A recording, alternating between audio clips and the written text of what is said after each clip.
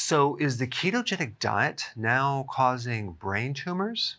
Now, recently there was a study done on the ketogenic diet increasing tumor growth, specifically the growth of glioblastoma, which is a specific type of aggressive tumor that grows in the brain. And I want to discuss the study.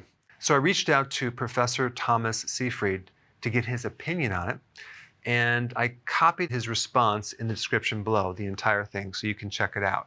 This abstract or data about this study was presented before the peer review. Okay, so that's point number one.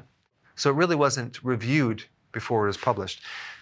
And if you don't know anything about Thomas Seyfried, he is a professor, been researching cancer for decades at Boston College, and he is author of this book, Cancer as a Metabolic Disease, an amazing, amazing book. The research that he is doing using the ketogenic diet with fasting is amazing, and it'll blow you away. I put some links down below so you can get more data on that. So the success rate on different types of cancer, including glioblastoma, is remarkable. But what I want to talk about is basically the most important factor. It's the type of mice that they used in this study. It was a U87-MG xenograft mouse, okay? Specifically SCID. What does this stand for? Non-Obese Diabetic Severely Compromised Immuno Deficiency Mice. That's a mouthful. So in other words, they chose a type of mouse that has no relevance to either normal humans or normal mice at all. What's really important to mention is not only do these mice have compensated innate and/or adapted immune systems, okay? There's two parts of the immune system that we have, innate and the adapted. Well, they had weaknesses within both parts, okay? But they also express characteristics of type 1 and type 2 diabetes. And then he also mentioned that these findings are inconsistent with other studies that show opposing data.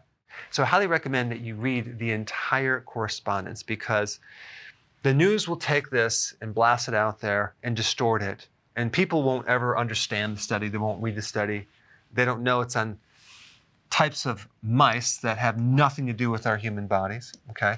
They don't know the research of Professor Seyfried. What they're going to look at is this, and that's going to discourage them from doing the exact diet that is going to help them avoid cancer or tumors in the future. And I also put a link down below of an interview that I did with Professor Seyfried when he gets into the actual cause of cancer itself, and it has to do with the mitochondria, the respiration, or the normal machinery that burns fuel is altered to a completely different mechanism, because cancer cells ferment glucose.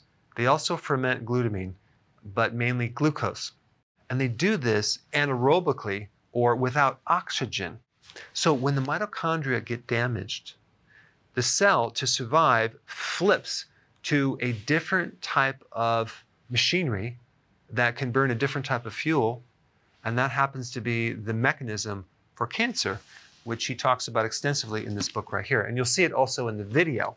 So it just makes logical sense. Oh, it's running on glucose, so let's go low carb, right? And there's also a factor about glutamine that he'll talk about as well, which is a type of amino acid. And that is why you would want to do low carb, keto, with intermittent fasting. So we can then have the combination of lowering the glucose and that specific type of amino acid. So anyway, I wanted to point this out. You do not have to worry about the ketogenic diet causing brain tumors unless you are a non-obese, diabetic, severely compromised immunodeficiency mouse. Thanks for watching. So if you want more knowledge on how to create a healthy body, subscribe now and get daily notifications.